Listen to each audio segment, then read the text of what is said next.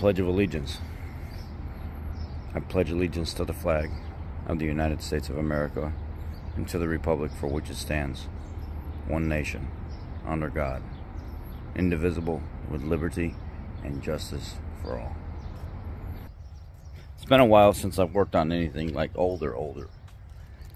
Had a gentleman come into the shop a couple weeks ago, dropped off his son's Volkswagen turbo diesel. Turbo went out on it. And he said, you know what? I like the way you talk. I hope it's not just talk. I've had this Cadillac Brougham with 60,000 miles on it at 3 different mechanics, and they cannot fix it or find out what's going on with the vehicle. And I called a bunch of old timers up that I know that have been in the field for a while, in their late 40s, mid 50s, and we all had some ideas, but nobody knew exactly what was going on with this thing. By the way I explained it, it would start and die, start and die, start and die, and it would just do it over and over and over again. And you know, you can feather the throttle, you could kind of get it to stay there and stay afloat, stay running, but it wouldn't really stay running. You know, it would just bah, bah, bah, bah. The more you gave it gas to speed things up, the more it would bog down. But if you tap the gas rhythmically, faster and faster, you can get the RPMs to go up, up, up, up, up, up, up, up, up. Something wasn't right. And, you know, everybody had different ideas on what was wrong with it. One guy was saying, oh, maybe it could be the injectors. I said, I don't think it's the injectors. The injectors are spraying. They're spraying identical, and they both have the same ohm reading. Maybe the timing's off. I said, yeah, but I tried adjusting the timing and stuff already. It didn't really make it any better. You know, maybe this, maybe that. So something else is going on with this thing. If this doesn't have, and even the old timers were having a hard time, because they were like, man, when TBI was around, was a lot of time, that was back when we were kids, so it's hard to remember a lot of stuff sometimes from back when we were kids working on the stuff. And now here you are in your 30s, and you're just now really starting to get into some of the older stuff, even though I've worked on some of it before, but now I'm starting to get into it more and more. And I said, you know, it's still an injector at the end of the day. And an injector only opens and closes, and if it doesn't have enough pressure behind it, it won't be able to atomize fuel properly. So if it can't atomize fuel properly, it's going to come out in just globs.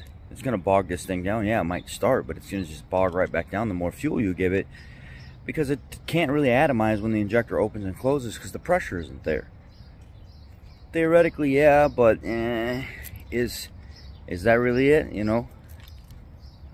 So yesterday, after I got off my live stream, we're talking. I priced out a sending unit. You can get a whole sending unit for it.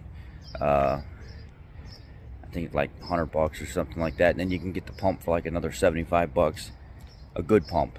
And I said, you know, I don't want to put cheap stuff into this guy's car, because this car's like, it's mint. And he's got another one he's bringing me when this one's done. We were all talking. I said, look, we need to put an inline fuel pump down there where that fuel filter goes. The fuel filter was like new. So they put an inline fuel tester kit down there, and it was less than 1 PSI. It was like right at 1 PSI or a little bit less.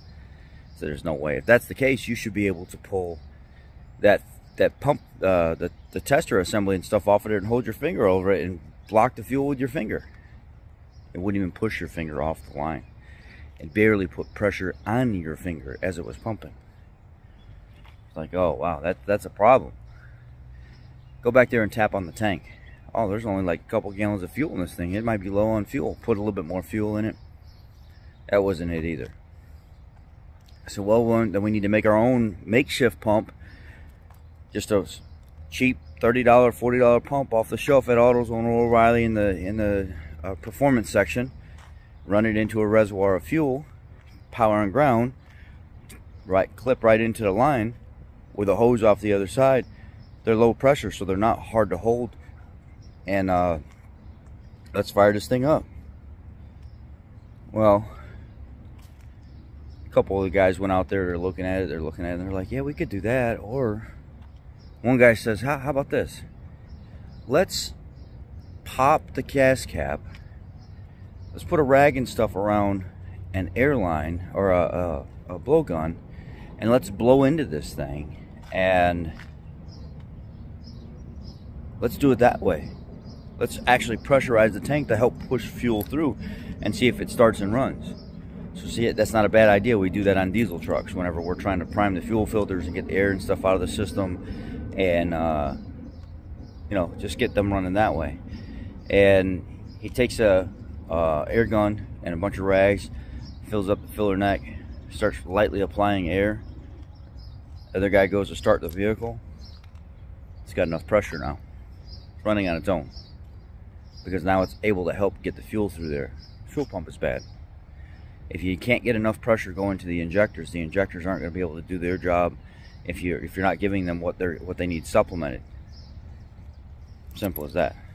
So it's one of those things where understanding the system is key. And this type of situation can easily get overthought, even by people that have been in the business and worked on them, because it's been so long since they've done it. They've forgotten a lot of the stuff that they used to know because they're not working on that anymore. Simply just needs a fuel pump. So remember, anybody, doesn't matter if you're old, doesn't matter if you're young, can have the same struggles. Just because you've done it 20 years ago, 30 years ago, doesn't mean you know how to do it today, especially if you're not using it all the time or even often. Y'all have a great day. Be blessed.